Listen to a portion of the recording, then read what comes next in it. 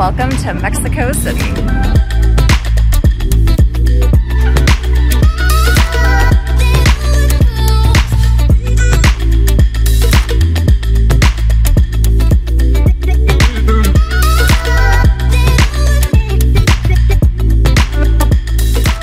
What activities are there to do in the sixth largest city in the world? A lot. The answer is a lot. There is a lot to do if you come to Mexico City.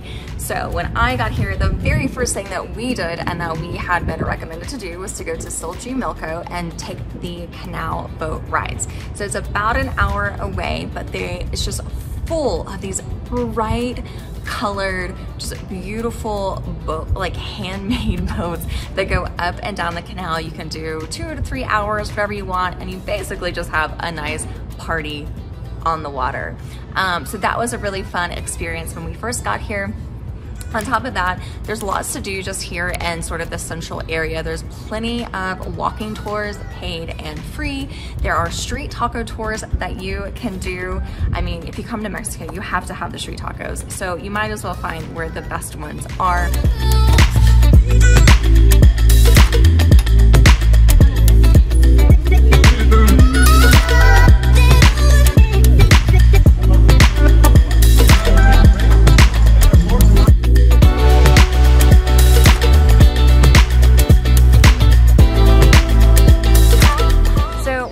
You can do when staying in Mexico City is actually come to the town of Xochimilco and take one of the boats out onto the canal and do just like a boat ride for the day. So that's what we were doing. It's a Saturday. Things are getting pretty lively around here. I've definitely heard the weekends are the most fun. A lot of locals come out and do this as well. So it is a touristy thing, but it's also a really fun thing that everyone kind of does. It's about a 45 minute to an hour Uber ride from Condesa or Roma Norte, which is where we're staying. And yeah, definitely excited to check out this cool Mexico City cultural activity for today.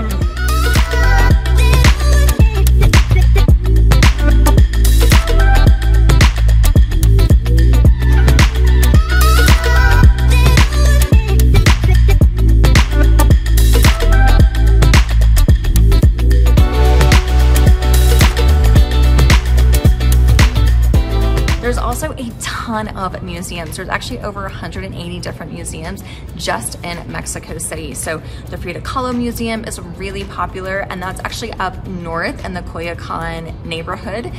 You can also do a walking tour there, but it's also just a really nice neighborhood if you go to the museum just to kind of walk around and explore the markets. There are so many markets, especially on the weekends. A lot of them tend to take place. Some of them happen more, some of them are more like food markets, some are craft markets. This weekend, I just got a homemade tamale at one of the markets happening, and it was so good. So definitely be sure to check those out in different areas. There's a huge one, I think it's called Mercado Jamaica, down more south of Mexico City. That's just like apparently mind-blowing. I did not get to make it this time, but that's definitely one that I've heard from multiple people in like different parts of the world to go visit. And real fast, if I'm going to this list just a little too fast for you, don't worry, because I actually have digital nomad city guides for free that you can get down in the link in the description down below. I list all the activities that we did, as well as some other things that you would want to know about the destination. So be sure to grab that if you, or you could also just save this video and come rewatch it later on.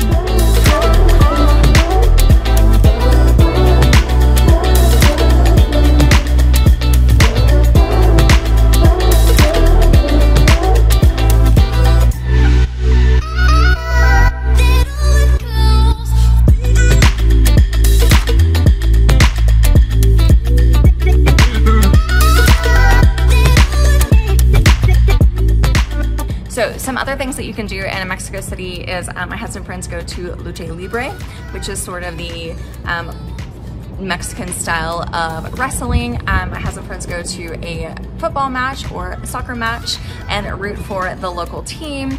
Yeah, I don't know, there's just a lot. I mean, it's a foodie city too, so a lot of people here are just going and like finding the best restaurants to go and eat to every night. So there is definitely no shortage of activities that you can do, especially right here in Mexico City.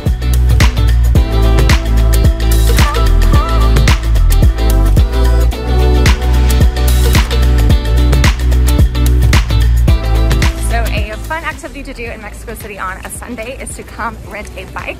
So they close down this road right along Chapultepec Park, and it's just for bikes and runners. You can see everyone's out from early in the morning until about 2 p.m. and you can rent a bike for 3 hours for free. Just show up, get a bike, hang out, ride in this like beautiful weather, especially if it's a great day. Come check it out.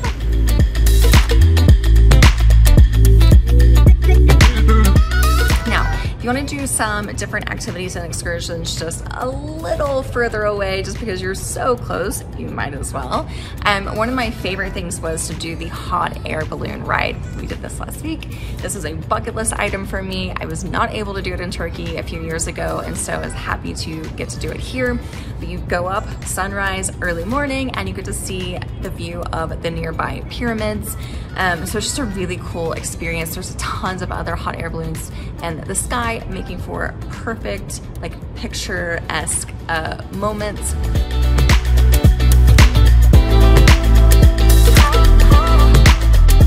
Good morning. It is bright and early for us. We got up about 4:30 this morning, but it is worth it because we are going on a hot air balloon ride. I am so excited. This is a bucket list item for me. I knew when I came to Mexico City I had to do this. It's only about 45 minutes away from the city. We get to fly over the pyramids, so it is going to be so cool, and I will see you in the air.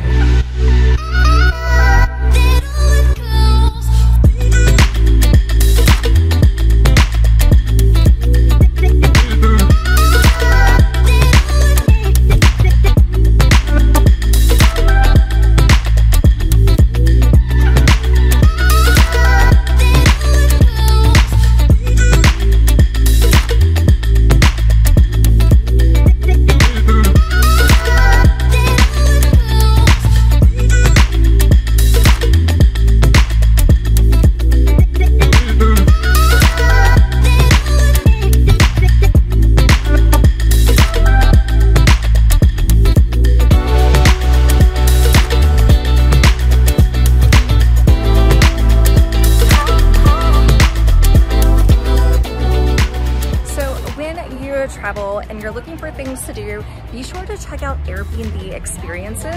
I have done quite a few of these now in multiple countries, and they're usually really, really good. And you can find some different unique things hosted by locals. So today we are going to do a churro making class that I found on Airbnb experience. So let's go see what it's all about.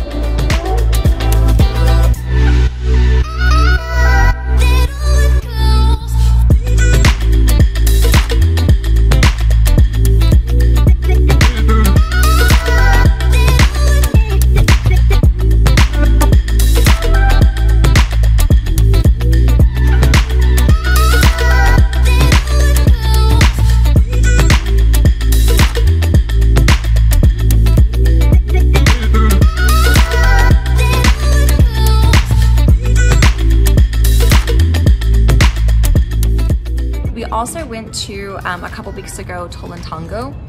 This is where the hot springs are. This is a little further away. This is about 4 hours away, but I think we all agreed that it was definitely worth it. You can do an overnight trip there, or you can do what we did and just do it in a one really long day. But again, it's one of those things like, you're so close, you might as well if you have the time. And then some other things that people have done, they have gone to hiking nearby volcanoes. Just as one thing I was surprised when I started doing my research of Mexico City, I didn't realize there was like such great hiking nearby, and there are these dormant volcanoes. A lot of times you do need a guide, so just double check on the destination or which one hike you want to do. The paths necessarily aren't necessarily marked very well, or they might be really harder hikes. They seem to be pretty challenging. So definitely check that out and double check your level for the hike that you want to do. But yeah, I mean, there are even more things to do. I was only here a month. I was not even able to do very much. Those weren't even all the things I did. Some of those things my friends did.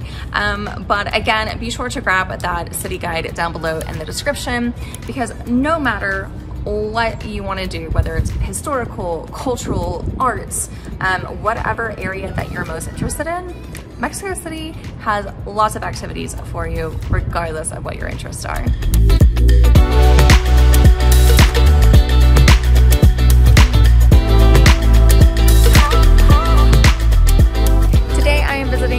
state of Hidalgo to the Tolantongo Grottos. They are the hot springs. They're about a 3.5 to 4 hour drive from Mexico City, so definitely an investment to get here, but it is so far is not disappointing.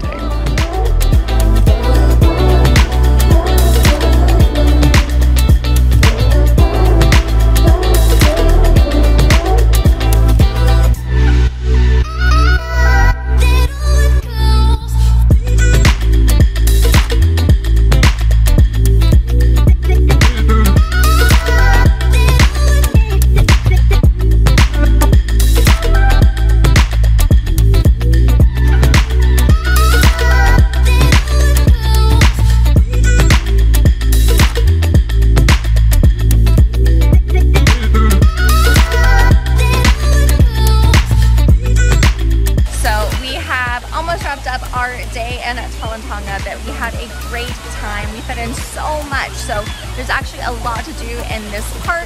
We started off with the waterfall cave, which is the waterfall like literally in the cave, and we explored that for a bit.